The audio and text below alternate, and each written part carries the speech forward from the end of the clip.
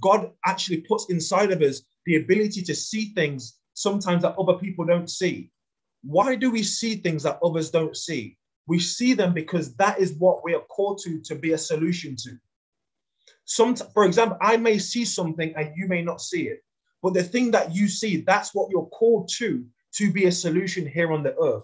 Every single one of us are called and born for a reason to be a solution. Every great business that we see in the earth, if it's Google, it might be Amazon, it might be Facebook, it might be whatever it is. Facebook was brought about to be a solution for people to be connected to one another. Amazon was brought about so it could be the largest marketplace virtually. And that's what it is today. It was brought about to be a solution. But the question that the Holy Spirit is asking every single one of us during these 21 days, what is it that I've called you to solve?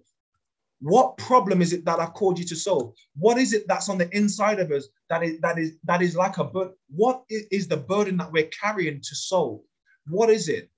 Which field is it that it is? Is it the marketplace? It could be the business place. It could be in the church. It could be with family. It could be, you might have a burden to see broken marriages restored. And God in this season is challenging you to step out in great faith to see that restored.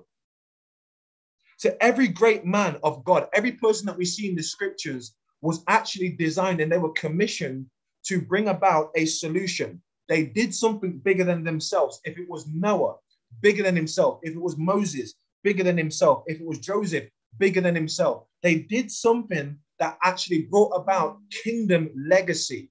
I want somebody to type that in the chat. Kingdom legacy. That's what this thing is about. It's about kingdom legacy. Something that is bigger than yourself. That is the question that God is asking every single one of us. Although there is a solution and there's something for you to do, God will bless it, but it must be bigger than yourself. It can't be about us. It can't be I. And the first I that we hear in the scriptures is where Satan mentioned that I will be like. And that's a selfish, proud spirit. God will bless the business. God will bless the venture. God will bless what he desires for us to do. But it can't only be about ourselves. Because God is the God of legacy. He's the God of Abraham, the God of Isaac, and the God of Jacob. He wasn't just the God of Abraham. That's good. He wasn't just the God of Abraham. He was the God of Abraham, Isaac, and Jacob. It was about legacy. It was about continuation. It was about building something bigger than themselves. And then Jacob then became the father of many nations. And as we know, there is then the 12 tribes of Israel. The 12 tribes. Because God wants to build and bless us more than we've ever imagined in this season. He's the God of the generations. I was reading this week, Psalms 23. We all know it. The Lord is my shepherd. I shall not want. He leads me beside still waters. He restores my soul. He leads me in the path of righteousness for his name's sake. Yea, though I walk through the valley of the shadow of death, I'll fear no evil, etc. And it goes on to say that he anoints our head with oil. But then it goes on to say our cup overflows.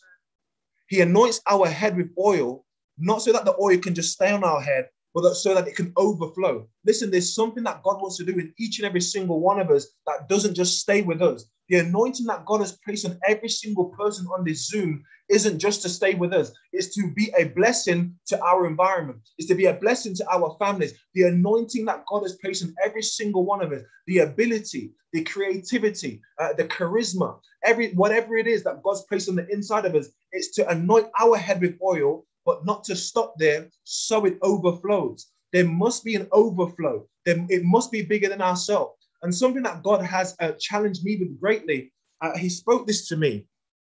He said, son, he said, what is it that you want to build? And I said, God, well, there's a lot that I want to do in my life. There's a lot that I want to achieve in my life. He said, okay. He said, but there's two types of building that you can build. There's two ways you can build. He said, do you want to build a church or do you want to build a cathedral? I said, Lord, what do you mean? I said, well, we are the church. He said, no. He said, do you want to build a church or do you want to build a cathedral? It didn't make no sense to me at the time. And I began to do some studying and some research. A church, as a builder, as a man, okay, or as a woman or as a builder, it's very possible to build a church building, a 5,000 seat auditorium within 12 months very easily. Very easy to do that. But and you can see tangibly the results of what it is that you've built. But on average, a cathedral takes between 250 to 300 years to build. On average, 250 to 300 years to build. What does that mean? That means that the people who initially started the building phase built it with such a faith, knowing that they may never see it complete. Can you imagine that? They built something that they sowed into ground. They began to build and dig a foundation. I don't know if you guys are hearing me. There was something in them that desired to build something that they would not even yet see the manifestation of.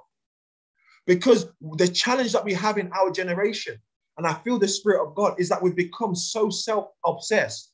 We've become so self-motivated. It's all been about us. This millennial spirit that says, God, well, I want the blessing so I can be okay.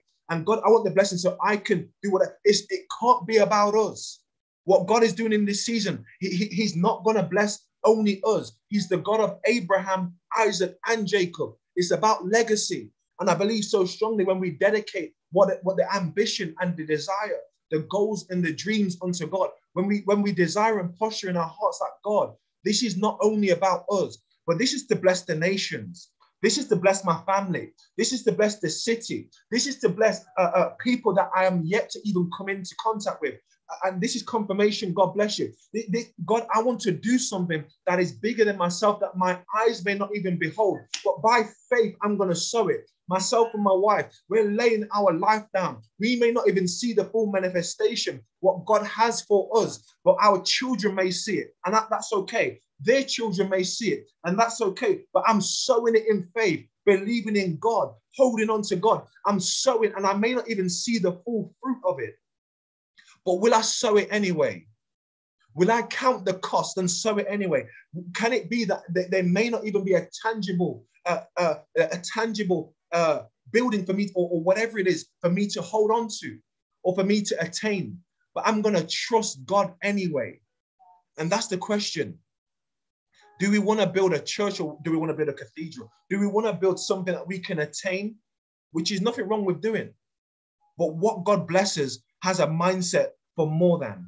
Yeah. Every single person who God has done something spectacular through, every person who God has carried his weight and his glory. And that's what I believe we desire in the season, to carry anybody who wants to carry his weight and carry his glory and carry his anointing. That comes through having a mind and a heart that says, God, I know this will be great for me, but I'm laying it down, and I'm saying in this season, God, do it for more than me. Anoint my head with oil so my cup overflows, so I become an impact to the world around me, so it doesn't just end with me. He's the God of generations. He's the God of legacy. He's the God of more than.